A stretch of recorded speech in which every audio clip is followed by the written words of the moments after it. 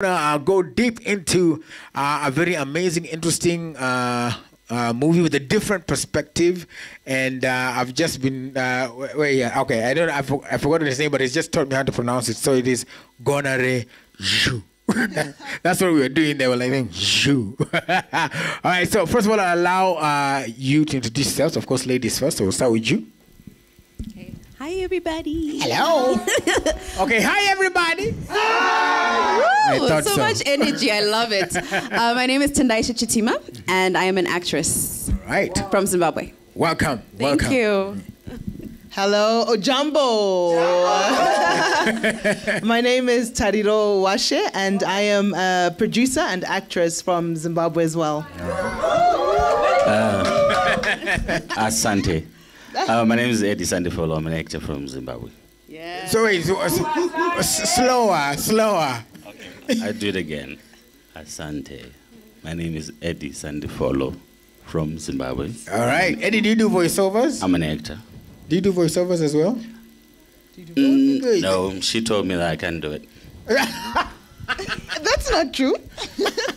Maybe I was dreaming. Try say. I'd wish to do. Try say voice. watch 10 over 10. Watch 10 over 10. Yeah, there you go. That's good. All right. So let's talk about the movie. Of course, it's premiered in other countries as well. Shot in was ready by 2020, but you know, COVID happened. So and it premiered in Kenya already. Tell us what the movie is about. So Gonarezhou is an anti-poaching movie. Like you said, it was first released in 2020 in February at the Pan-African Film Festival in Los Angeles. Okay. And it actually won an award there, the best first feature film. And yeah, it's been a long journey since 2020. Mm-hmm. So what perspective does it bring on poaching? It's an actually interesting perspective. It's a different perspective altogether, where normally when anti-poaching films are told or stories are told, it's a story told from the protector's perspective. So from government, organizations. Yes. Yeah. But this time so it was written and directed by a very talented filmmaker in Zimbabwe called Sydney Taiva Vashe, and he took the perspective of the poacher. Okay. So we followed the life of the poacher to see, you know, what got him into poaching and basically the consequences thereof. All right, and so of course we're not going to give a lot away, but tell us the role you played. Yeah, I'm not giving anything away. But I play a character called Tulo, and Tulo is this young woman who is caught in this world. And what I love about the film is that we see, again, another different perspective of the ecosystem and how it's layered. And there's just so many people who are affected by poaching. We might think it's just the poachers and the animals, but there's so many other people in the community that are affected. And it becomes like this underworld of a lot of different things happening. So you should watch the show. I mean, the movie. So you can find out what happens to my character. Right. Yeah. Okay. And what about you? What role do you play? Well, I play this character, the lead role, with the name Zulu. He's one guy who's unlike in love. He's suffering in terms of financial terms. He's unemployed, doesn't have money, but he also lives with a sickly mother. He can't afford to take his mother to hospital to get the best medication, but eventually the mother dies. Don't give the plot away. Yeah, he's saying a lot right now. So, but basically, it's a guy who's struggling. Don't do it. And he became a poacher. Okay. My precious. All right. Yeah, because then, I had a follow-up question, but then that will lead you to giving more away.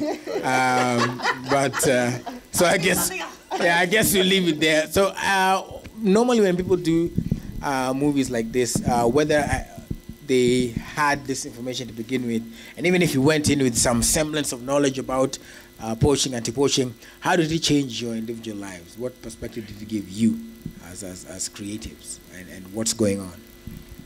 So I actually got into the movie because I was already in conservation. Okay.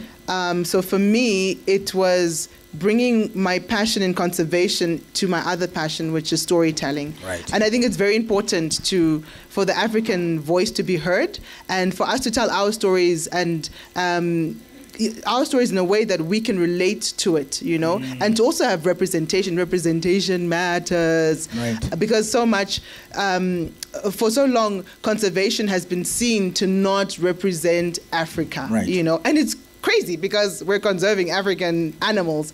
So it was important to do this film because it brings representation, and then it makes each one of us more interested and connected to the wildlife. Right. What about for you? Well, for me, same in line with what she's saying. When I was approached to do the film, I was actually so impressed by the fact that young Black people were taking an interest in telling this kind of story. And it's again what she said, taking ownership of our own stories. I think it really changed my own role as an individual, being part of the conversation, which I wasn't a part of, and just really understanding what's actually going on the ground. Like I said, there's so many layers that you don't realize are actually happening in the world. And so for me, it was enlightening, it was educational, and also I also got to be part of the voice that's also telling the story and bringing out the message, and representing women who are affected. As well. So double representation. Double. double. What about you, Eddie? Don't give anything away. We're watching you. So for me, I'm very picky about stories that I engage myself into. So I looked at this story and I realized that, so I went back, dinosaurs, did they ever existed? I don't know. We grew up reading and we've been told and we heard stories, but I didn't want this happening to the next generation. I was doing it for the next generation. If this film is going to change a lot of people's mindsets, perception, it would probably serve our rhinos, our pangolins, all these other animals that are going extinct. I want the next generation to read about rhinos and elephants, but still see them. As opposed to us, we read about dinosaurs, but we don't see them. Are they a myth? Do they ever existed? Yeah, I think that's one of the reasons. I think it was just I think a couple of days ago because of the drought situation and everything. I think even we lost, elephant, but of course, So it was, it's painful. And I was talking to my fiance, name drop, and we were talking about it, and and it's okay. We really need to take care of the human beings, but again, what relief do you give animals during a drought situation, for example, or when there's poaching? What's the relief? That's a question I guess people need to ask. So where the film has premiered, like you said, in Los Angeles, and you already won the award. Again, do you think it's doing what it set out to do? Like you said, you're already passionate about it. Do you think it's changing perspectives? Do you think the next generation is actually interested in listening about conservation and anti-poaching and representation?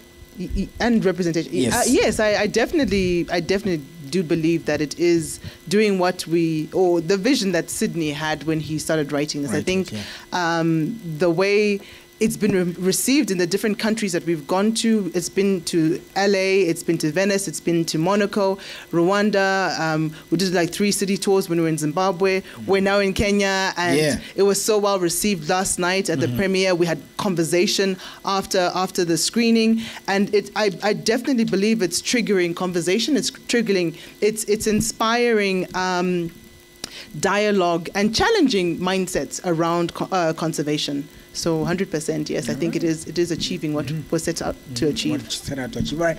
And so now, if somebody wants to watch it, where can they catch it? Where? Yes. Where? So we are working on getting onto a streaming platform. Okay. So very soon we'll be announcing that. Yeah, we are looking forward to that. Since he was bragging that she's watched it already. And it's where were you? You know what happened? What had happened was... Let me use the obvious excuse. I have a little baby girl. See? There you go. Say my aww. I thought so. All right, so going forward... wait, before we go forward, let's take a look. Let's watch your appetite a bit. Let's take a look at the trailer. Let me show you what you can expect, what's available on the streaming platform, and what we missed. Here, take a look at the trailer.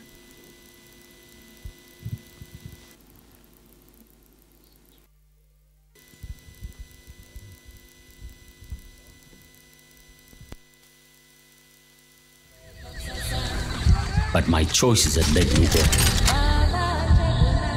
And it seemed like it was the end of the road for me.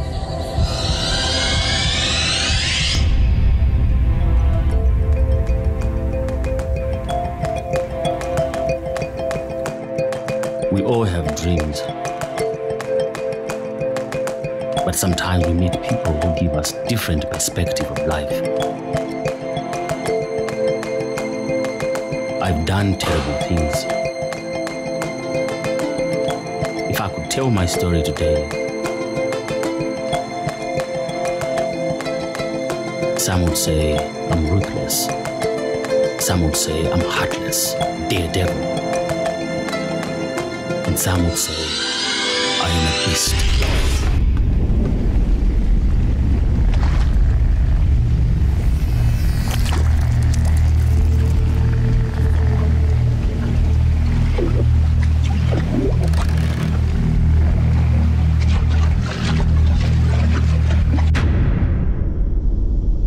Ladies and gentlemen, today I stand before you as an example that if you put your mind to something, if you believe it, and if you work for it, you will attain it. I know that if we work together, if we unite, illegal wildlife trafficking will be contained and eventually eliminated. To my fellow rangers all over the world who work so hard to protect our wildlife, to you I say, don't lose hope. Keep fighting. We are in this together.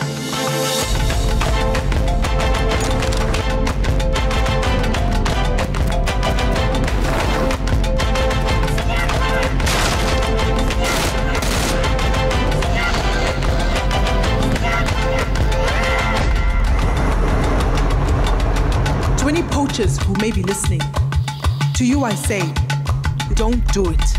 It's not worth it.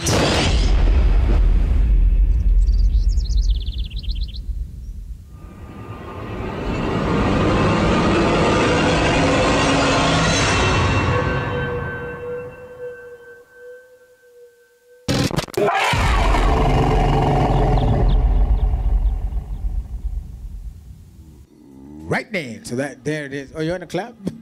Go ahead and clap. And that's just the trailer. We haven't seen the movie yet, but it seems so intense. And well, we're glad that you did it. We're glad that you're trying to change the narrative. Glad that it is forward thinking, for conservation, for the future. And I hope it continues to make the impact that you set out for. And shout out to the writer as well, and everybody who was involved in the production or the production. Yes. All right. So your individual handles, if you're on the socials, what are your handles? Mine is Tariro Washe at Tariro Washe. And Instagram at Tendaishe_Chitima and Twitter at Tendai_Chitima. All right. Send a follow Eddie on Instagram. Okay. All right. Well, we are so happy that you made time to come through. Thank you so much for coming, and also for the amazing work like we've seen. We can it's really whet our appetite. We will not get it on bootleg. We'll wait for the official. Please don't. I beg you. We'll wait for the official streaming platform. And when we see on any of your pages now available on, we'll be there. Is there anywhere else that's going to premiere? Any other country next? We're going to Nigeria, and then South Africa. Okay. Yes. So if you can also catch a flight to Nigeria or South Africa and catch it over there as we wait. So thank you so much. No? Yes? No? Yes. Okay. All right. Okay. All right. Well, thank you so much for coming. We appreciate all of you and for the good work as well. Thank you.